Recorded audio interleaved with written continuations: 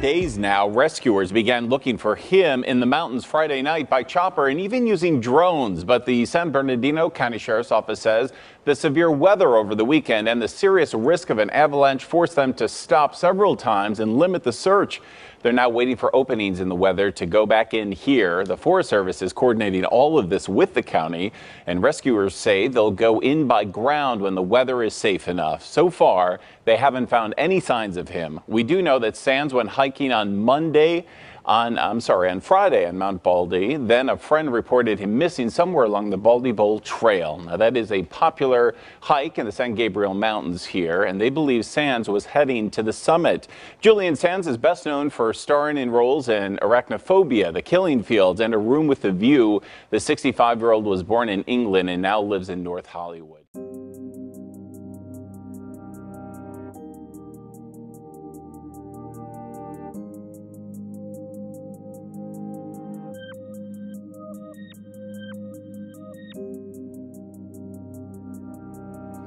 David lists these characteristics that makes a missing person case connect with a missing 411 case.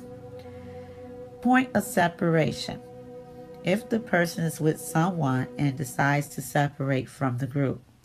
Time of disappearance. Boulder fields. If there's near water. A weather event which happens close to or after the disappearance. Disability or illness of the missing person. Canines can't detect the scent when searching for a missing person. The missing person is found in an area that was previously searched. Or if the missing person has missing clothing. Or if the cause of death is unknown for the missing person. And the geographical listing, meaning if it was in what they would deem as a cluster area where other disappearances has happened.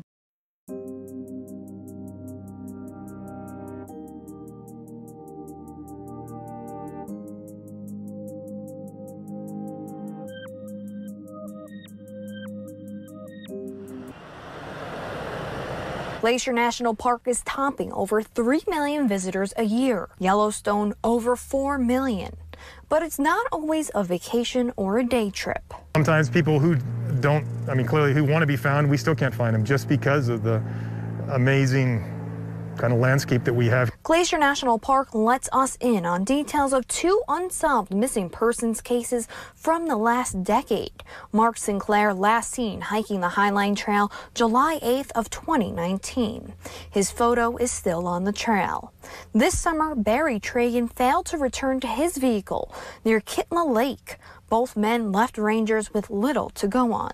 While those 2 active cases are well known, this park is massive, which is why officials tell us they deal with searches, rescues, and missing people every day. The reason why, they can't give us an exact number. It's a really very common occurrence, and part of this is planning in terms of hikers, of maybe thinking it's going to take them less time, and also family members expecting people to be incredibly prompt. They said they'd be back at 5, it's 5:05, where are they?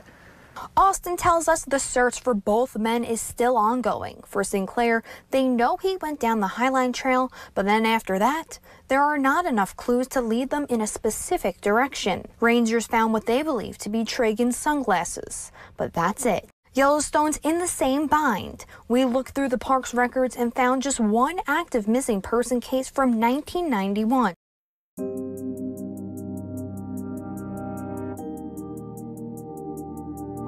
Rescue people said, we want you to go where David last went.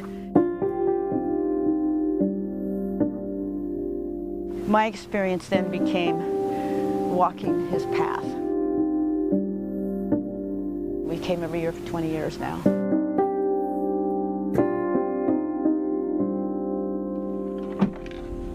David went Memorial Day morning, and he left, and he was just going to go up and come back.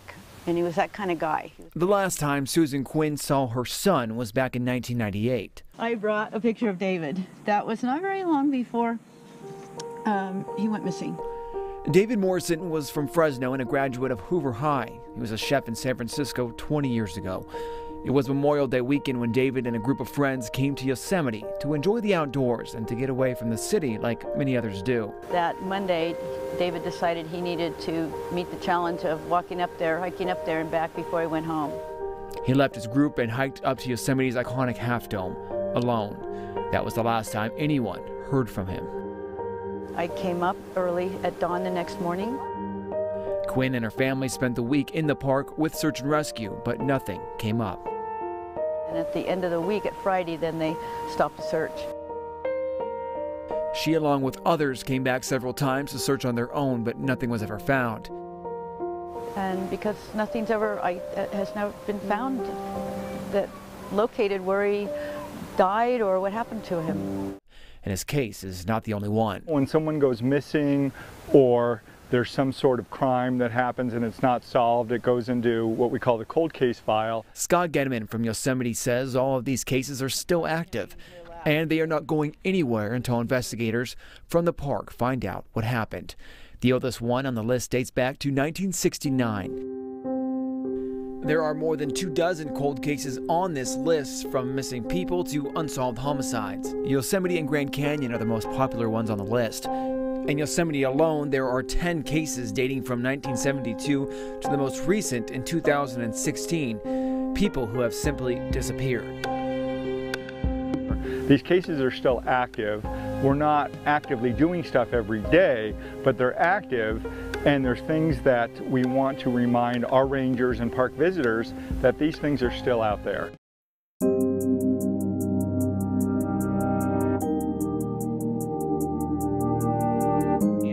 Kian McLaughlin. Her name is Jolene Daniels. She's joining me from Texas. And you might remember that back in June, Jolene's nephew, Kian, disappeared while in Grand Teton National Park. And of course, there's been a lot of attention lately on Grand Teton National Park with the Gabby Petito case and some other cases. But this is one that's kind of been pushed off to the side. So I'm glad that, Jolene, that I could speak with you today. For those people unfamiliar with your story, with Kian's story, just give us a basic background as far as what happened when he was visiting the park, where he's from, kind of set it up for us.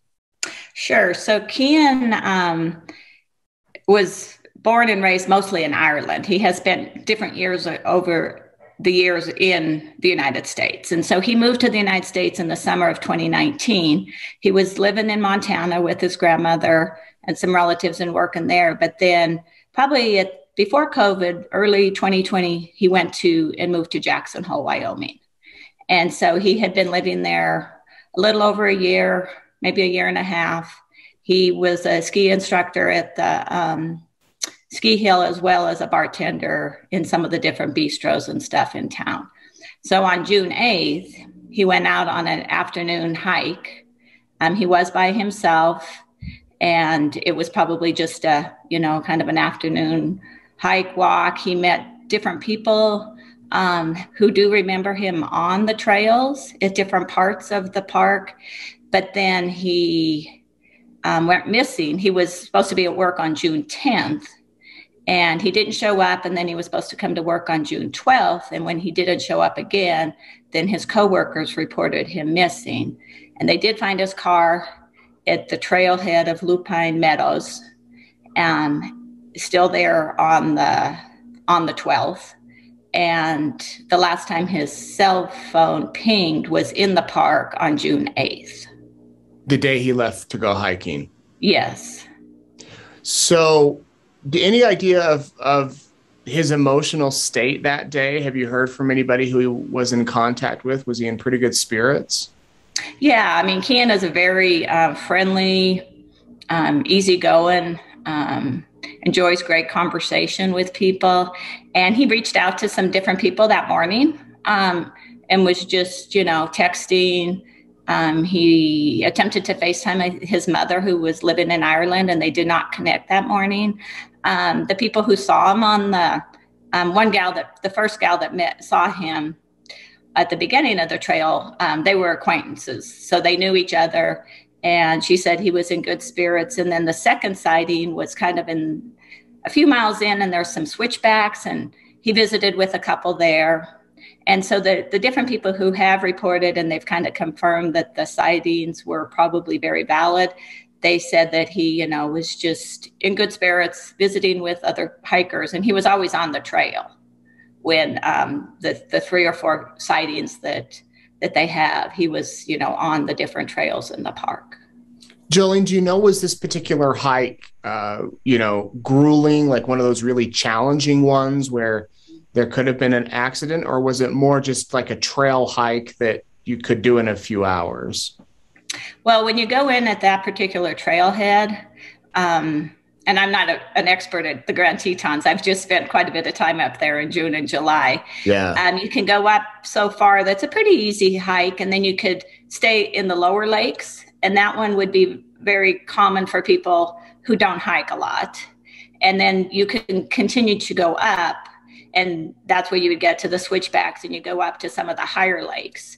And so we do have most of the sightings up. There was one that came in late that had him in the evening down at the lower lakes, but I'm not sure that one is still, a valid. I'm not sure exactly where the park rangers feel on that.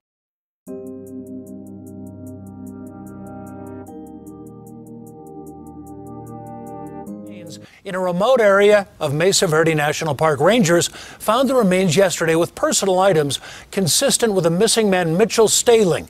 He was last seen in June of 2013 after telling his family he was going on a hike. DNA and the Montezuma County coroner will positively identify the remains. There is no indication of any foul play.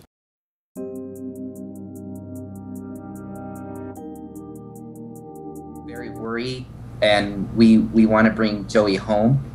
An Oceanside man is missing tonight after going on a hike to Joshua Tree 2 weekends ago. The family has searched the area every day since with no luck. San Marcos resident David Espinoza and his family are looking for a sign, any sign of his nephew Joey John Alvarez Espinoza.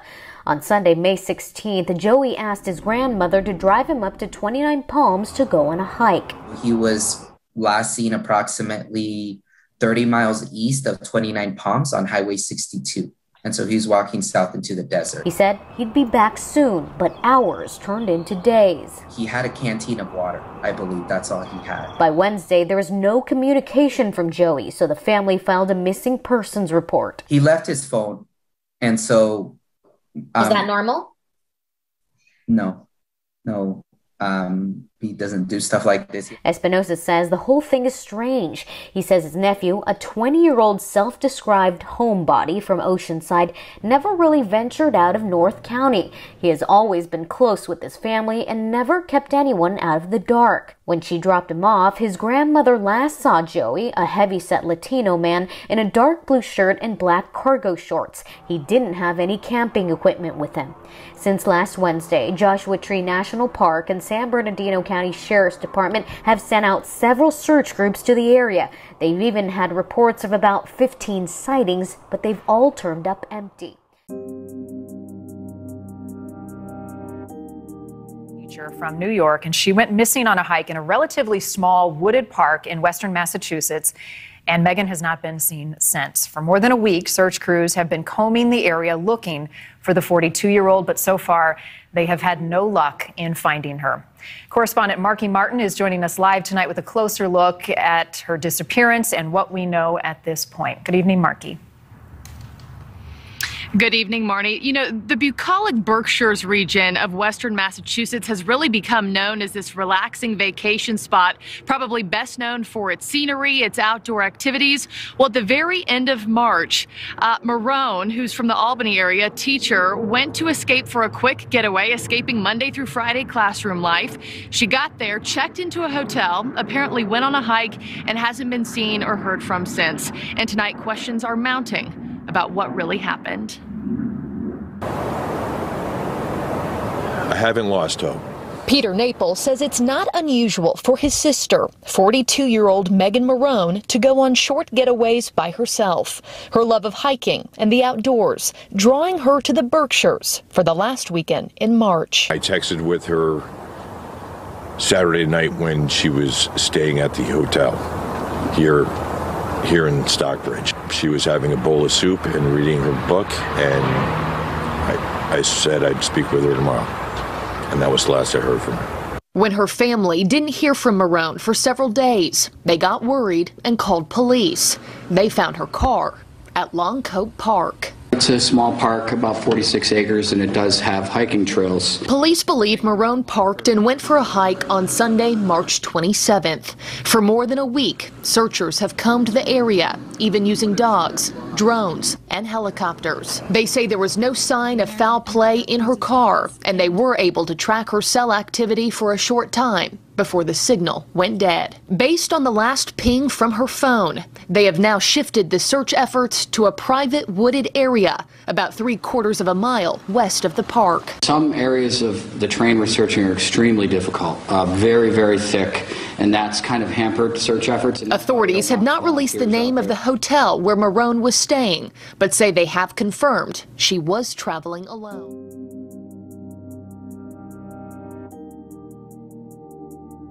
Sound of their boots crunching on the snow, members of the Pemi Valley Search and Rescue Team headed up the trail. While some crews are following the trails, their job to look off the beaten path. For us, we're doing drainages. We're going up the rivers and streams that come down. We'll follow them back up until we get close to the ridge and then cut over and come down another one. Emily Sotelo was last seen at the Lafayette Trailhead parking lot. New Hampshire Fish and Game says the 19-year-old Westford, Massachusetts teen's mother dropped her off just before 5 a.m. Sunday morning. Her mother watched her start hiking up the trail, so we know that she started from that area, and we have an idea what her itinerary was. The plan was to hike 3 mountains, but wind chills last night along the ridge dipped to 30 below zero, according to Pemi Search and Rescue. And Fish and Game says Sotelo was not dressed for the cold. She was wearing sneakers and potentially some wind pants, and not really ready for what the temperatures are right now. A Black Hawk helicopter from New Hampshire National Guard joined in the search, able to cover a lot of ground quickly. And searchers are also being assisted by those who just came up to hike.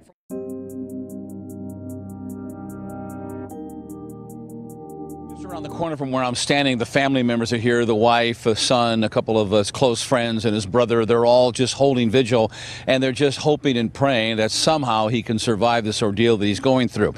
Everything is happening 22 miles on the road behind me, up on Mount Baldy. The search for a hiker who is a good hiker, a man in very good shape, is missing. Where can he be, and can they find him? 4 nights now that 52-year-old hiker Sri Mokapati has been missing somewhere in the snow of Mount Baldy. I feel like we're not hopeless at all. I'm pretty sure he has awareness of what to do to best, conserve his energy. This picture of Mokapati was taken just after 1 o'clock on Sunday afternoon by one of the hikers that he was with. He was with a group of 5. They decided it was too dangerous to keep going. Cold and snow coming in. But Mokapati said, I want to go to the top. And he went on his own. He's a stubborn guy. The brother of Mokapati said that he is an expert climber and that he knows basically everything about these trails because he's been on them so many times. This is maybe his 10th or 11th visit to the summit. So in that sense, he knows the terrain. But there is so much to cover. 23 members of the Search and Rescue Volunteer Group from San Bernardino, Tulare, Fresno, San Mateo, and LA counties are up on that mountain. They could not be helicoptered. They had to drive up. The ski lift took them halfway up the mountain, and then they had to climb the rest of the way to the summit. The wind's too dangerous for any air search or to fly any of the volunteers up to the mountaintop. We feel really hopeful that he'll be found soon, and we know that he's out there. In the village, some family members stood by his car, hoping and praying that they find him. And his wife also came here.